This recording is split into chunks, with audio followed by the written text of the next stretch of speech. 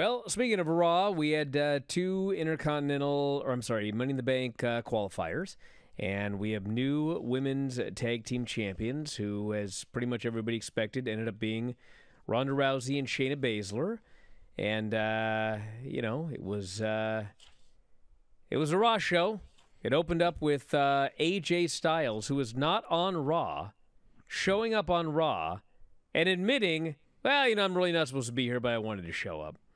So Seth was doing his promo about being the champion. The fans were chanting, "You deserve it." And so AJ came out and he said, "I just couldn't help but show up to congratulate you. And these people said you deserved it, but they're wrong." And of course, people boo. And he says, "You earned the right to be the World Heavyweight Champion." Well, you knew that's where that one was going. Which is actually, what's funny about that is... but he could have still deserved it, too. Well, what's funny about it is they clearly had this thing planned out, knowing that Seth was going to come out and the fans would chant, "You deserve it." So it is now so obvious it's going to happen. They work it into the promos that people are going to cut. Yeah. They actually script the line, Yeah. So Judgment Day came out, and long story short, they agreed to do a tag match main event for later, although the Judgment Day would not reveal which two members were going to be facing them.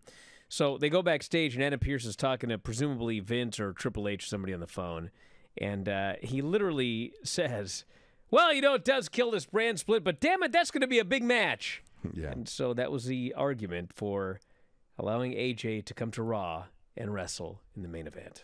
Well, you knew it was going to happen. And Heyman's already been on the show a couple of times, so it's not like, and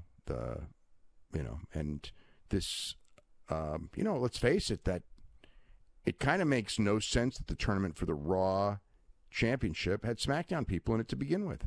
None of this makes any sense. No. It's made zero sense. I wonder if AEW is going to do it any better with the transfer portal. If they are actually doing a hard brand split. I hope they're not, because I think a hard brand split's stupid. Well, I will say this. If they do it, they're going to do it better, because WWE could not do it worse. Literally, there isn't even a brand split.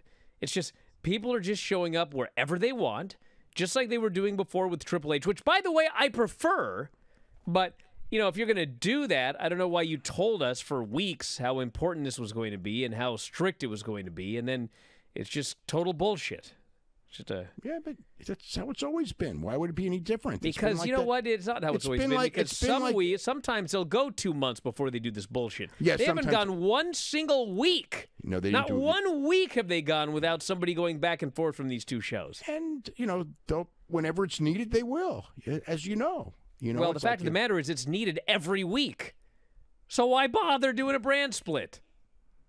Because they are claiming that they want to do that. Who knows? It's like it's always been like that in wrestling, though. If you own two companies, the deal is you're going to try to make the best matches possible. You're going to try to book the best television shows, and strict rules keep you from doing it. So, why have strict rules? They have the, again, I don't even think that they need a roster split. I think that whoever, you can. Whatever makes for the best TV show and whatever makes for the best matches, just go do it. But, they've decided they want, a Raw roster and a SmackDown roster. And as a general rule, that's what it's going to be. And as time goes by, it will be less and less. And then one day, someday, like it always is, they'll just go, you know what? We're just going to have the best people on both shows. And it may not be soon, because they're not as pressured over ratings as they were before, because, the one thing where people talk about, wrestling ratings being down, they're completely miss the point, because if you understand television, wrestling means more to television than it has in 20 years. And even then, during the big peak period, when wrestling was really at its most popular, far more popular than now, the reality is that there were so many popular shows on cable television that even though, yes, wrestling was a dominant force, it was not like it was running away from everything else, and it's not like nobody else, you didn't have other hits. I mean, USA Network had plenty of hits. I mean, now you take, Monday Night Raw for USA, and it's like they collapse. They're not, and TBS, obviously there's other shows that do good numbers on TBS,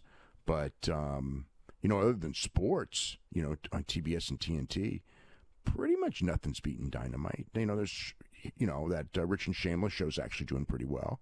But it's like that's like the only other show that they've got that's doing like levels of what wrestling does. So it's more, it's a bigger thing on cable and a more valuable property on cable than it's been, maybe ever, but certainly more than it's been in over 20 years. Well, speaking of over 20 years, we had Miz and Ricochet in a Money in the Bank qualifier, and Miz did more in this match than he's done in 20 years. Yeah, I think somebody's I think he just wanted to prove something. Well, he at one point did a running Frankensteiner on Ricochet, which looked good, and then ended up on the apron. He did a springboard high cross onto Ricochet, and then, of course, Ricochet made his comeback, shooting star press, got the pin, and, hey, I'm all for...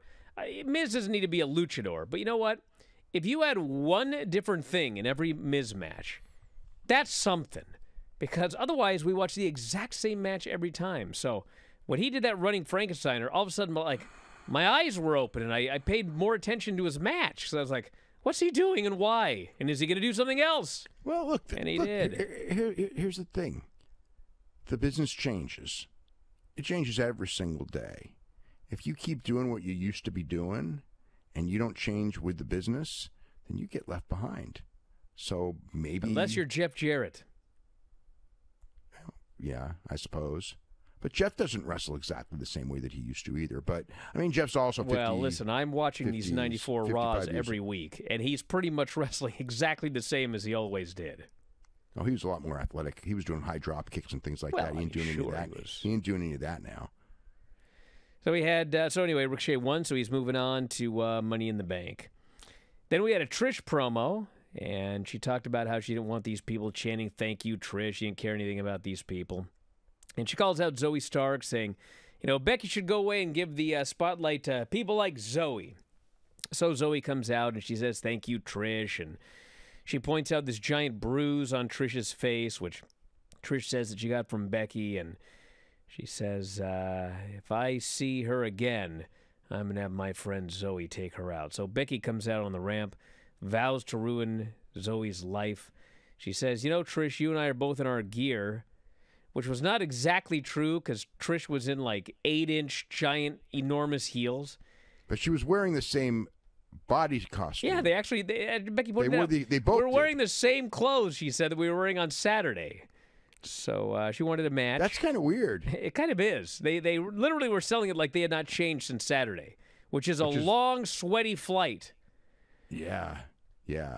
But yeah, why? I don't even know. Why did Trish wear heels? Because when you go out there in heels and then you start doing stuff physical, it looks so weird. Well, I think she was supposed to make us think she wasn't going to wrestle, but she fought a little bit. Well, then why did she wear a wrestling suit? Why didn't she wear regular clothes? That's another great question I cannot answer.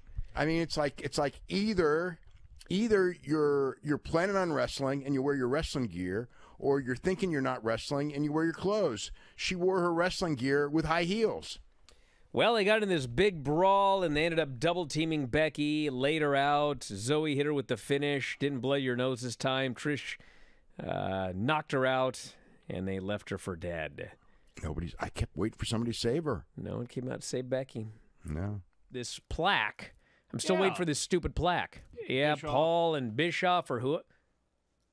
What in God's name is going on? Uh-oh. Who let you in here? Everybody's favorite. Come over here. You can't even be seen. What? Oh, my God. Oh! Happy days here for Bryan Alvarez. There it is. Presented to F4W Online for passing 100,000 subscribers. Uh-huh. I want to give Oreo a hug. Come here, you big fat whale. Yes. Thank you to everybody out there. Uh-oh. Hey! What are you doing? Bryan? Oreo? Yeah, I'm taking over the show. Oh, no. Dom, Oreo. hit that music, brother. Ah, the hell with it. You know what? It's Monday. It's dance party. No, man. No. I love you guys. I love you.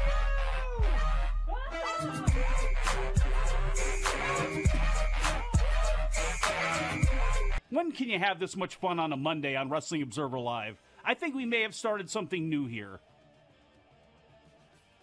I hate that whale! If you enjoy these videos, for just $7.99 per month, you can enjoy full-length editions of The Bryan and Vinny Show, Wrestling Observer Live, Figure 4 Daily with Tom Lawler and Lance Storm, the Mad Men Podcast, Speak Now Pro Wrestling with Denise Salcedo, and more, plus hundreds of archived shows, all in beautiful HD. Don't miss out. Join us today.